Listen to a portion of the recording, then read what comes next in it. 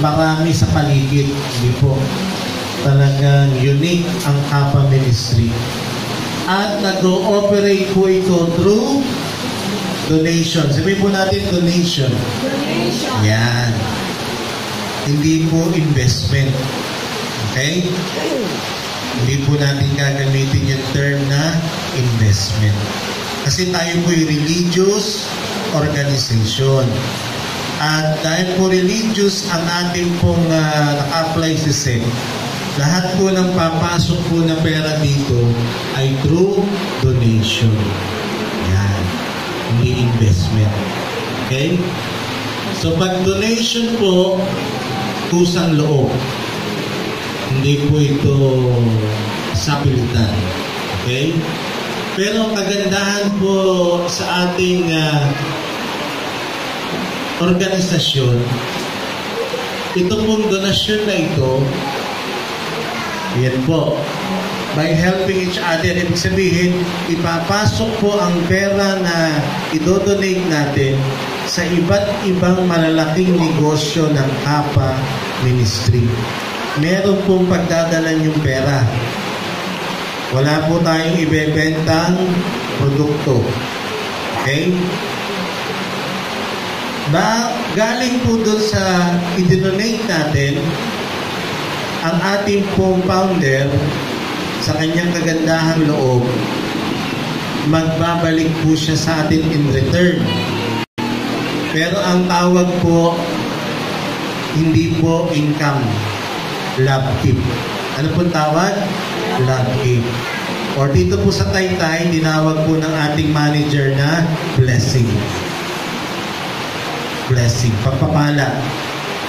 Kapag tayo po ay nagpasok na, nag-donate na, so yun po, dadali na po yun sa mga negosyo ng KAPA.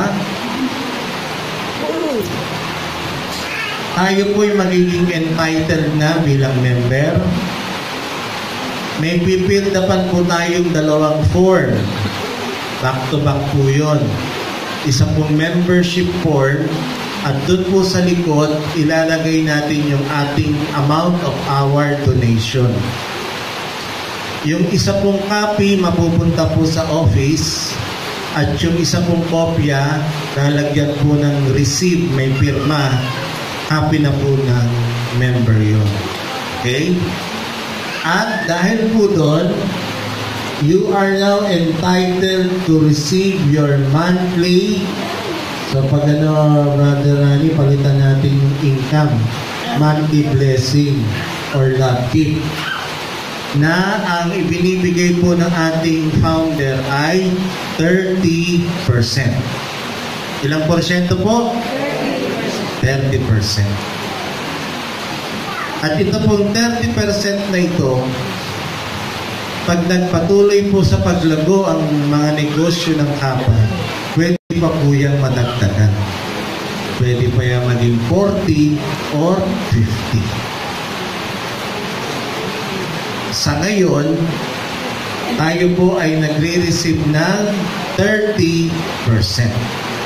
So kung yung i-donate ay 10,000, meron kang magkano after a month? Kung 20,000, kung 50, kung 100, yan. So, the more you donate, the more you give, the more you receive. Sabi rin ng Bible, kung marami kang itinanim, marami kang aanihin. Sabi ng mga matatanda, kung marami kang isinukso, marami kang matututo. Kay Sisar, ibigay ang sa Diyos. Kung tayo po ay nagtatak sa gobyerno, tayo po ay may ibinabalik din sa Diyos. Yun po yung tithes, 10%. Pero kung sa inyo pong simbahan ay kung ano po yung iabot nyo, sigurado naman mamamahinga na yan. Sino yung bayani sa 20 pesos? Sino po? Quezon.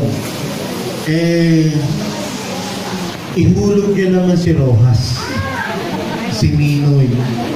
At darating ang panahon, Hindi na kayo maglalaban o bawing, pati yung Tito Pig and Joey, masaya mong ilalagay sa basket. Aanuhin mo naman yung daming pera mo. Huwag mo naman makalimutan na magbalik ng pasalamat sa Diyos. Diba? Kaya ang laging sikat, sila Quezon. Sino sa 50? Rojas po, alam ko, 100 eh. Sino ba sa 50? Huh? Osmeña ba? Yun, laging sila-sila. Malaki na yung Rojas. Si Nino eh, bihirang. Yan po, napakasarap. Sabi ko nga po sa inyo, ako'y napagod na sa kauutang. Nandito na ang presensya ng ating manager, Margie. Ayan, ang mga babati po sa atin.